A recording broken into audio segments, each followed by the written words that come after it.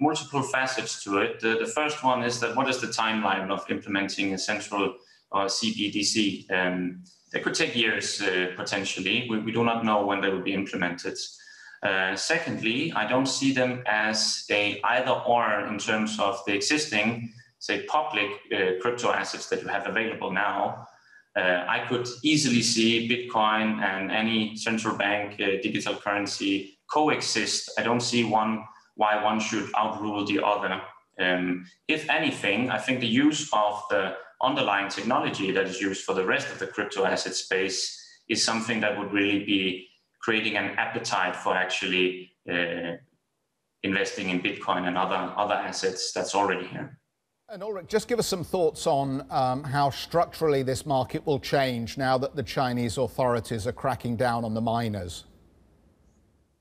On the short to medium term, it's of course a little bit volatile, because what would it mean to essentially the hash power? This is the biggest aspect of this change. So where will the mining power of the Bitcoin network go to? We're currently seeing a slight drop in the hashing on the network, but undoubtedly, since it's still very profitable to be mining Bitcoin, you would just see a shift in where this computational power is located, and where it would go doesn't really matter.